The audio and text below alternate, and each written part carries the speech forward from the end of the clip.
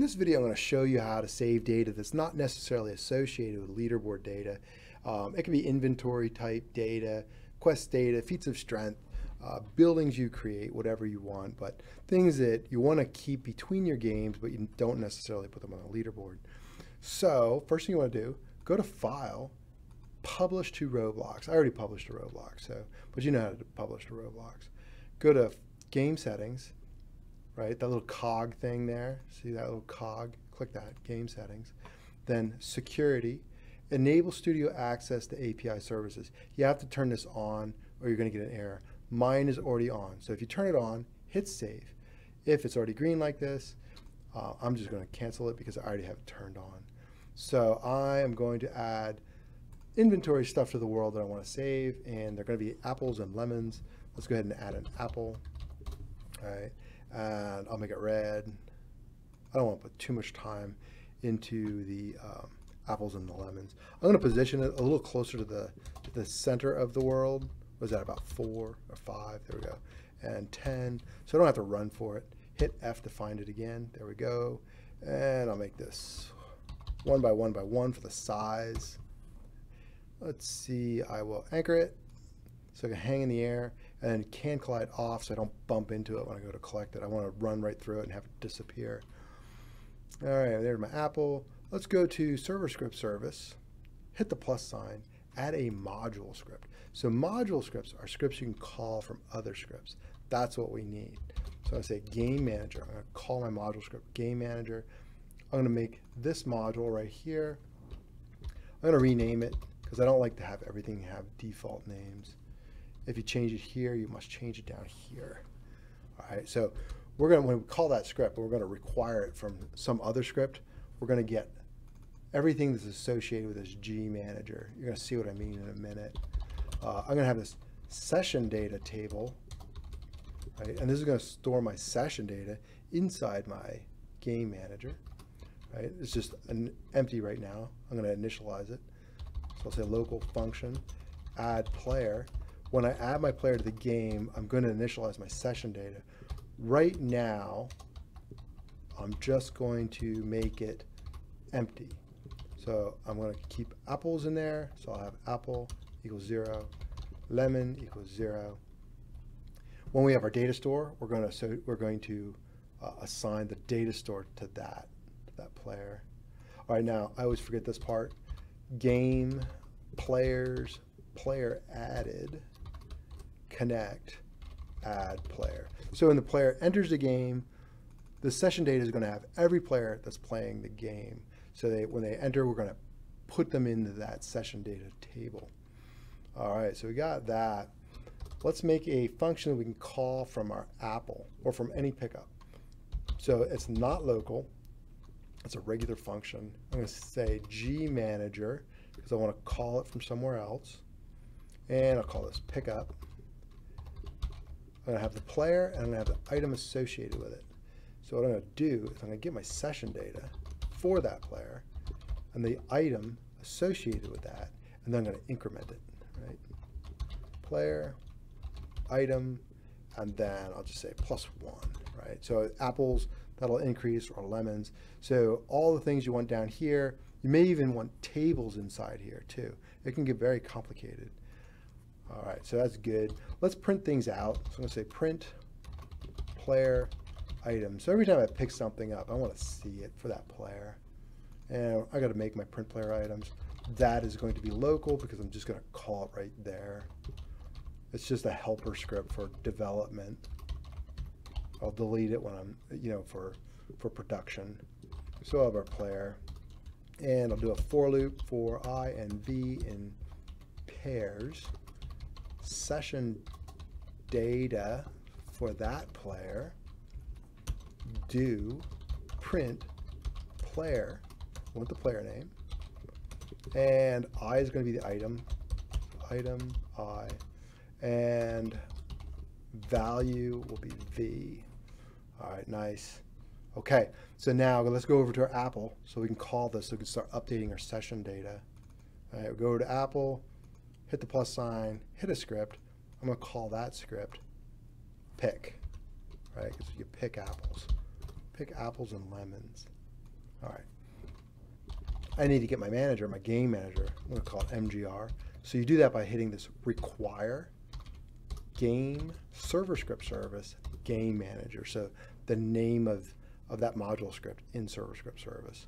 That's going to give me access to my public functions. I want to get a fruit. That's going to be my apple or my lemon. I'm going to use the same script for both of those. And let's use a debounce so that we don't pick like 20 apples when we run into it. I'll say local function on touch other part. Let's check to see if there's a humanoid associated with the other part. So I'll say other part, parent, find first child that's a humanoid. If there is a humanoid associated, then we know there's a character, right? So I'll say other part, parent, that's the character. Now there might be a player or it might be like a zombie. So I'll say game, let's check the player service, get player from character, pass in the char. If the player service returns a player, we know we have one. And we'll check to see if can touch is true. Then, what are we going to do? Let's make can touch, whoops, can touch equals false.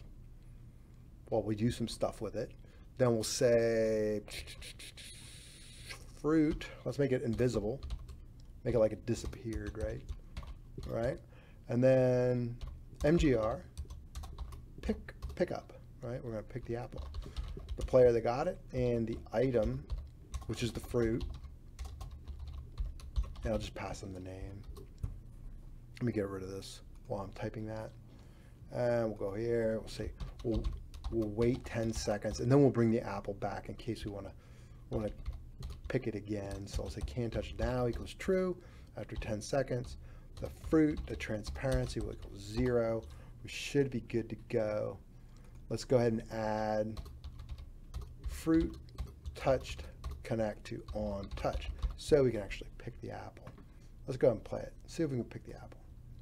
Let's go. Oh, get the view output window so we can see our progress. Oh, there's our apple. Haha, we got it. Look at that. We got 1 apple. We have 0 lemons. That's fine. Let's go ahead and store off our, oh, there it is. Let's get it again. So now we have 2 apples. So we can't store in between games yet. Let's do that. So basically, everything I put in that session data for my character, I'm going to save it off. So in order to save data, go local DSS for data store service, game get service, data store service, local DS, which is the data store. I'm going to get data store. And I'll just call this my data. You can call it whatever you want. Now, let's see what we got. Go down here. And we need to save data. We need to save data. We need to get data that's saved. Oh, and we need a save loop. So let's do a save data right now. We'll go local function, because I'm only going to call it from in here. Save data for the player. I'm not going to use a P call because I need this to be kind of a quick video. You can look that up. That's just to make sure that the save happens safely over the internet. So that's set async. I'm going to use the player user ID for the key, the session data for that player, right? So that saves everything off of that player, right? We're going to do a save loop. It'll save periodically for all the players playing. So I'll do save loop, say while true do. You want it to be like every minute, but I'm going to make it every 5 seconds because I want the video to be kind of short. And testing it, I don't want to wait that long. I'm going to do a printout, saving in the loop, ... So we see things happening. So for I and V in pairs, there we go. Session data, do, and then we can save data, we'll pass in the player, which is I. All right, nice. What else do we need? Removing, player removing, so that we can call the save data. So local function remove, oh my gosh, player will get passed in. And when we remove the player, I'm going to save the data. And then the session data for that player, I'm going to make that equal to nil. All right, put another space in here. Now, and I always forget this part here, game players, player removing, connect, remove player. Sweet. All righty. Now we'll be able to save the data. Let's get it when we enter the game. So let's go back to add player. Let's go local data equals data store get async. And we're going to use the player user ID. Now, it might be the first time the player has played, so let's check to see if the player exists. So if data, then session data. So the data does exist in this case. Just add it to the player. Else, it does not exist. Let's go like this. There we go. And we'll initialize the data. At the end of that, let's go ahead and spawn our save loop. Right? Do we have our save loop here? Save loop is down here, so we can't do it here. But we can start that by doing, let's move the save data. I'll copy that save data. I'm going to do a Control X to cut, actually. I'm just going to move it up above my add player, right? Because in Roblox, you have to define it prior to calling it. Now I can do my spawn save data. No, save data. Save loop. Whew. I'm getting weary. Okay, so there we go. So now we should be good to go. We have our data initialized. Let's play it. See if we got some data. Add my output window. All right, we're saving in the save loop. Let's get another apple. Oh, look at that. So the data store added to the queue. It gives me a little warning. There we go. So we got 2 apples. All right, so now when we leave and we come back, let's go ahead and print this out. All right, so let's go ahead and hit the off button. There we go. Go to Game Manager. Right here, let's go ahead and print out to see if our player has our stuff. Remember, we have that print. Oh my gosh, is it print? Player items, and I'll just say player, right? We're not going to keep that in production. We're just going to check to see down here to see if they got it. And we're coming in.